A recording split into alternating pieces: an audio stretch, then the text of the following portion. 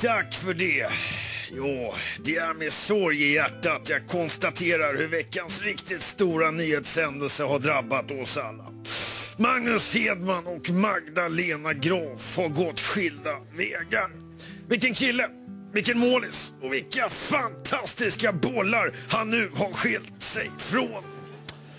Ja, några goda råd. Jag tar mina favoriter som exempel. Tom och Jerry från Lilla Sportspegeln.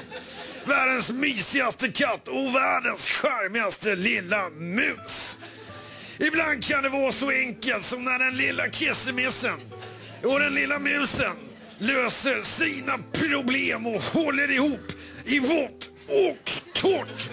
Ett ord på vägen. Magnus Hedman och Magdalena Graf. Tack Christer för den eftertänksamma lilla inblicken. Tack. Det är slut för ikväll. Tack för att ni har tittat på oss. Vi är tillbaka nästa vecka. Missa oss inte då. Hej då.